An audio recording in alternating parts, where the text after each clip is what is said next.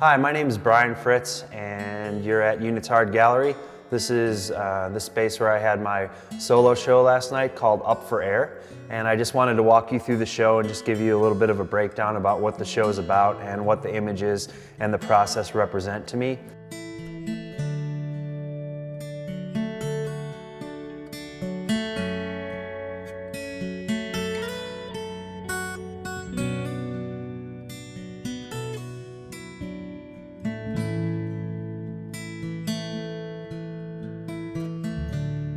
I've originally lived in Los Angeles, California in 2001, and I started a space called the Treehouse Gallery. Through starting that gallery, just met a couple people, primarily Sven Barth, who owns Unitard Gallery. I was in a group show here in June, and during that time in the group show, Sven took interest in my work and offered me a solo show, and that's how this whole show came about.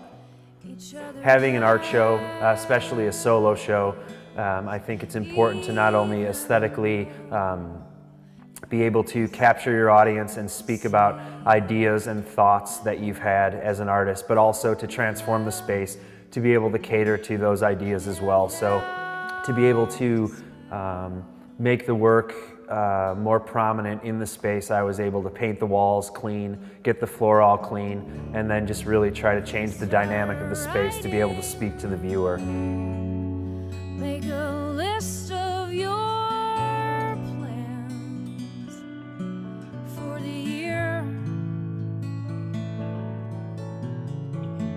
Starting off with the first thing you see when you walk in, just talks about ideas of special things and sacred things that are personal and important to me, and maybe reference some other things that individuals might feel a connection to as well. So I started off the show really simply, putting some important things on a shelf and making it a little bit uncomfortable to look at. It's a little higher than normal eye level. You have to stand on your tippy toes to sort of look up, which makes it a little bit more personal, a little bit more special and sacred. So I started off the show with this. It's the first thing that you confront when you walk in, and then sort of took it around the corner to make smaller paintings that are a jumping off point for what the first piece you see when you walk in. So these are 5 little paintings that represent icons that talk about coming up for air and what that means. So it's just incorporating ideas of friends and family, ideas of nature, the idea of the diamond and what that represents, ideas of things that are sacred and special and have a dollar value, but are also created by nature.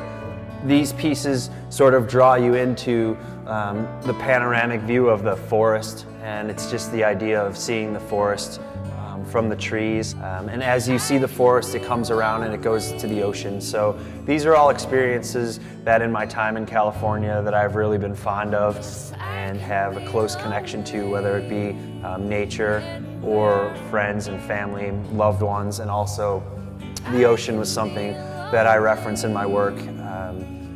Something that's changed my life in a big way and something that's really special to me. The last piece and ends of the diamond and the buoy sinking and shedding light out into the world, and that's the final piece that I did over here. So it's broken up into 4 panels, and there's a cutoff point, and I was thinking a lot about things that you don't know and things that you can't control, and then just sort of that buoy going down and shedding light out of the ocean was sort of the final piece in the show, and in my mind wrapped up all the ideas that I wanted to represent visually from the work that I did in the Up for Air show. It's been a lot of nervous energy and a lot of anticipation. I haven't had a solo art show in some time. It's been several years. I've just been doing other things and working on drawings for myself and paintings for myself and for friends. So this was a really good experience for me to get back. It was really motivating and inspiring, and just working with Sven just to try to talk out some of my ideas. And then, like I said, I created all these paintings in a bedroom, and to see them come into the space and come to life has been really important for me.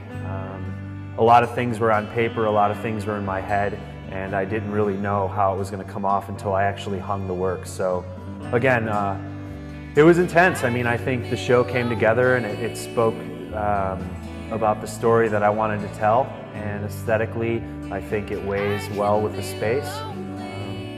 And now that it's over, you know, I feel good. I feel like I accomplished what I wanted to accomplish, and it's just a good jumping off point to go home, back up to the Bay and make more work, and just keep working on some of the ideas that I referenced here in this show at Unitard Gallery.